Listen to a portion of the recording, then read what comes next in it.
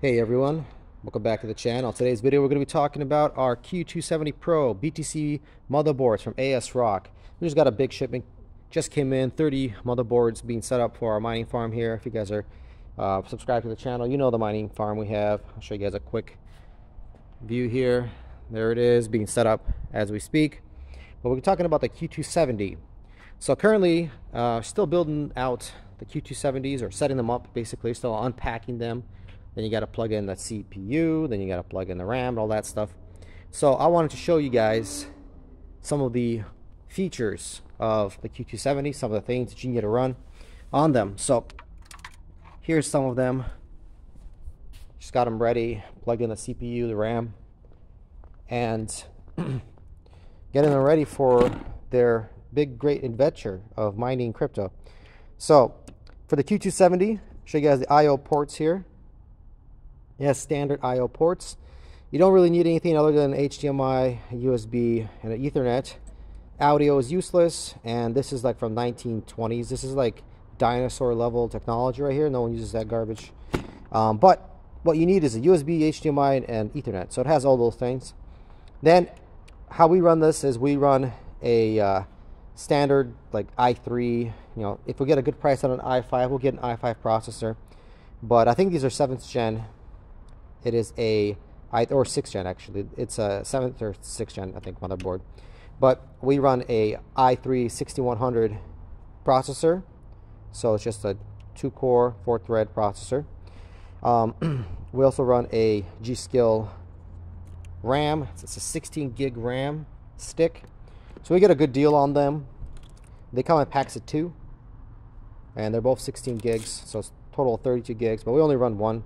It's about like 80 bucks, and then the processor, you know, it's not that much. But we run these guys. And then in terms of what this motherboard can handle. So this motherboard can handle all 13 GPUs. We already tested it out. You can see here it's got 1, 2, 3, 4, 5, 6, 7, 8, 9, 10, 11, 12, 13. It's got 13, and we ran them all on 3080 rig. They all ran just fine. So we know that it works. It's not one of those situations where all of them work except this 16X slot right here. But actually all of them do work, including the 16X. So we noticed some other mining boards out there where this actual lane does not want to work. You plug it in, it doesn't want to boot up. This motherboard has no problems. So you can run 13 GPUs, which is great. That's what we want to do. We run 3080s, sometimes 3090s, but usually we run just 3080s. It runs them just fine. In terms of power, this motherboard also requires extra power. You notice on various motherboards that have like 10, 12, 13, 14 GPUs loaded on it, it requires more power, I guess, for signals or whatever it wants the power for. That's interesting because the riser is where the power is coming from, but it still requires more power for the motherboard. So the power it requires is 1 Molex here, 1 Molex here, and then a SATA here. So you have to run, you know, a weird little setup here because, you know, having a SATA like that, you know, is a little different setup. And then you have to, we also run them on our 1500 HP server PSUs. So we have to run special wires to actually make it work. It would work a lot faster and better if you were just to run like a consumer grade PSU. But since we're running server grade PSUs, it's a little different setup, but it works. So we got those 3 additional powers coming in. You got your CPU plug right here, plugs in.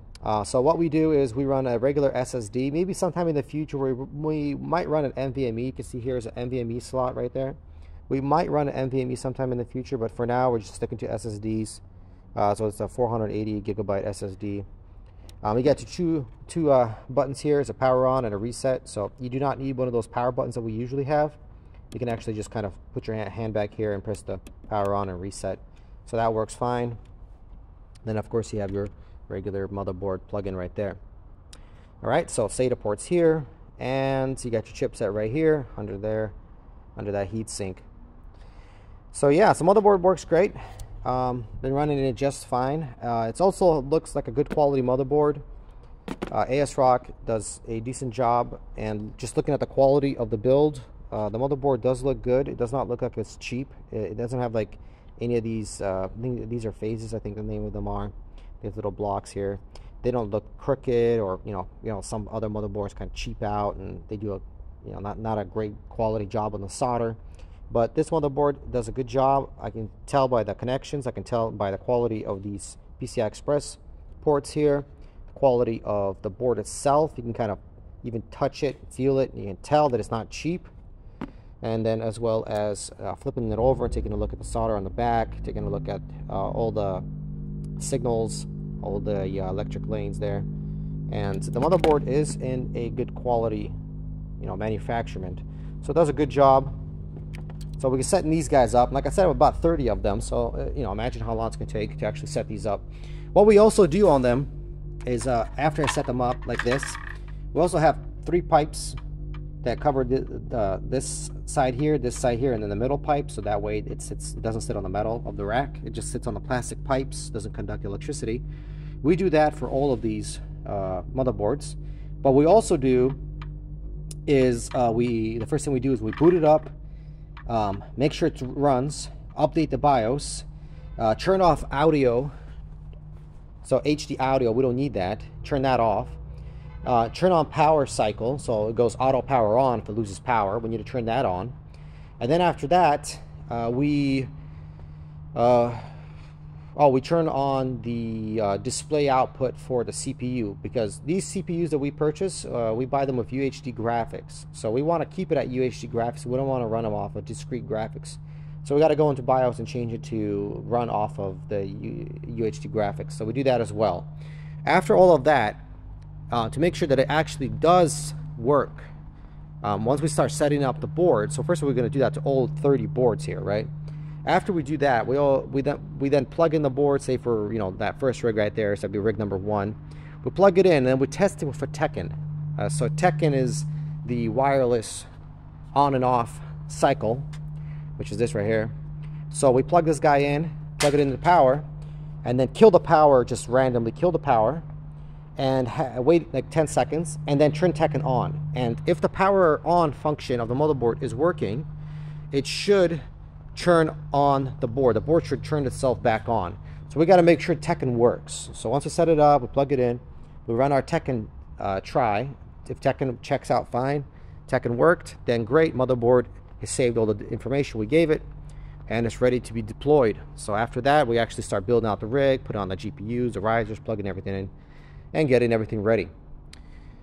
Well, that's going to be it for this video. Just wanted you guys a little heads up on Q270 Pro. If you're interested in getting those for yourself, they are a decent board, a good board. 13 GPUs. The best would be actually 14 GPUs. I wish the Q270 had 14 GPUs, but it does not have that. Now, why do I say 14?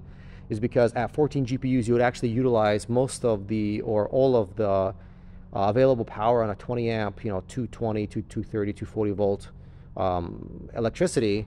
So we're running that electricity down to the racks, and if you actually had 14 GPUs on it, then you'll be able to utilize all of the available power. Now, I'm not saying go to 20 amps. I'm saying go to you'd utilize 17 amps or whatever it is, or 18 amps, like around there. So you'd be at that 80%, 90%, but not more than that. My 90% is like the maximum, but you want to stay at around 80%. So you'd actually utilize that. But at 13 GPUs, it's not there. It's almost there.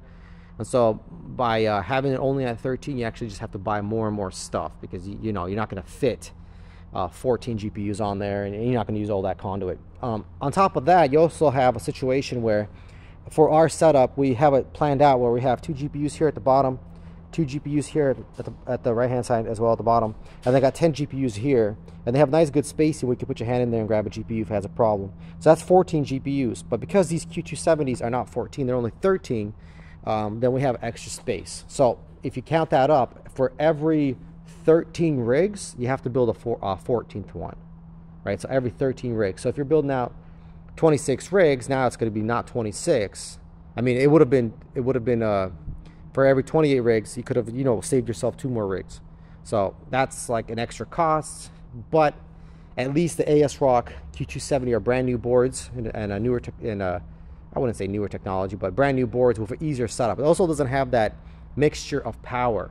So well, not mixture, but different channels of power. Like the B250 would have 3 different power sections on the motherboard. This one doesn't care where you plug it in.